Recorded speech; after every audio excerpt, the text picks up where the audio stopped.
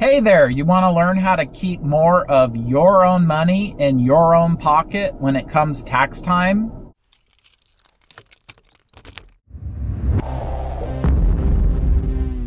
Hello, my name is Russ and welcome to my channel. If you're new, please consider subscribing. That way you're notified when I come out with new content. On my channel, I really want to help you in ways of making more money and improving your ratings on food delivery companies.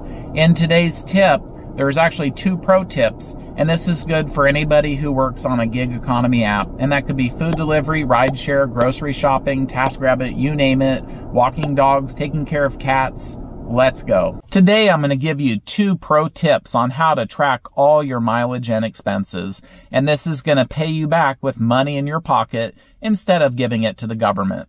So, there are 2 ways to deduct your vehicle expenses, and yes, there are issues with both. Keep in mind, I'm not a tax professional by any means, so this is my opinion. However, just like me, you can research all this online for yourself and learn the same things.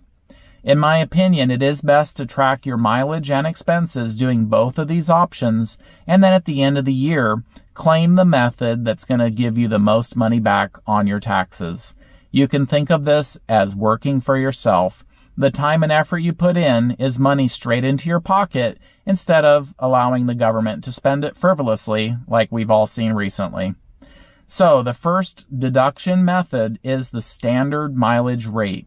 This takes into account what it takes to operate your vehicle. That includes fuel, oil, tires, maintenance, repairs, your car insurance, the registration with the DMV, and depreciation or lease payments, depending on which applies to you. This rate is set by the IRS every year, and it does change. My first pro tip for you today is don't rely only on what that food delivery company or the rideshare company is telling you the miles that you drove compared to the money that you earned with them. They are only tracking your mileage from the time you accept the order until you complete it, or pick up the passenger and drop them off.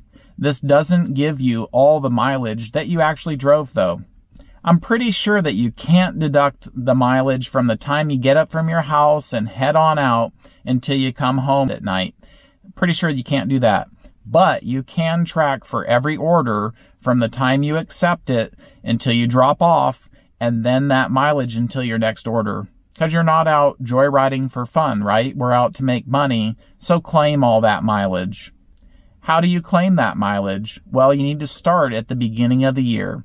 Write down your odometer, you take a picture if you like, and then from every step forward, anytime you're on a trip, write down the beginning mileage, the ending mileage, the date, and the purpose of the trip, business or personal. And you're going to do this the whole time. You can either do this manually on the piece of paper, like I just mentioned, or you can use one of the many mileage tracking apps that are out there, and there's a ton. The second method for deducting your vehicle expenses is to track all your expenses. Keep receipts for all your fuel, oil changes, maintenance, repairs, cleaning supplies, passenger entertainment, vehicle insurance, and vehicle registration. You will also apply vehicle depreciation or lease payments as it applies to you. You still need to track all of your miles, both business and personal. Then at the end of the year, you can apply that proportion of business miles to personal miles and apply the business portion of those miles to your tax return for your expenses. If you only use your car for food delivery, rideshare, or the other gig economy apps, then it's easy. You can deduct 100% because it's only for work, right?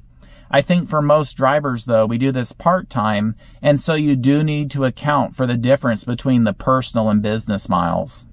The second pro tip that I have for you today is to account for both of these methods.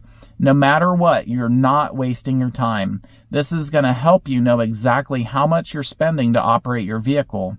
And this knowledge will help you to make wise business decisions on which orders, rides, offers that you decide to take.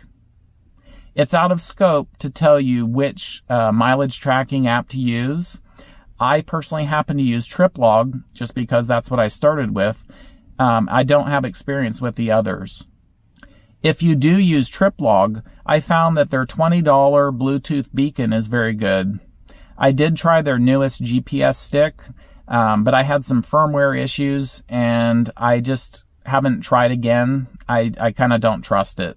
So I would say stick with their $20 Bluetooth beacon if you use TripLog.